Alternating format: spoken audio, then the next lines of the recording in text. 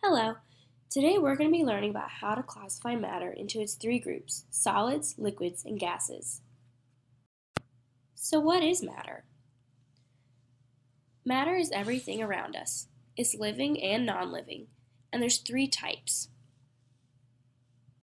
The three types of matter are solids, liquids, and gases. Did you know that solids, liquids, and gases are made up of particles? So what are particles? Particles are tiny fragments or pieces of matter. A solid's particles are packed closely together.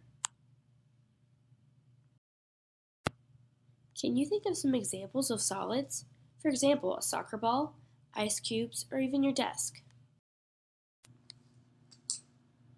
A liquid's particles are loosely packed and can conform to the container it is put into. In this example, the particles are conforming to the bottle. So what are some examples of liquids?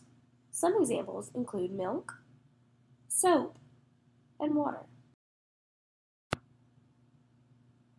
The gases' particles move freely, so gases do not conform to a container. Furthermore, they can be invisible and they can smell. Can you think of some examples of gases? Some include clouds, fire, or hot air balloons. So let's review what we've learned from this lesson. Matter is everything around us.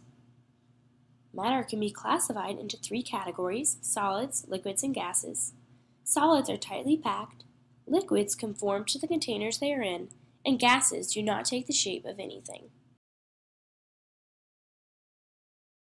Created using Powtoon.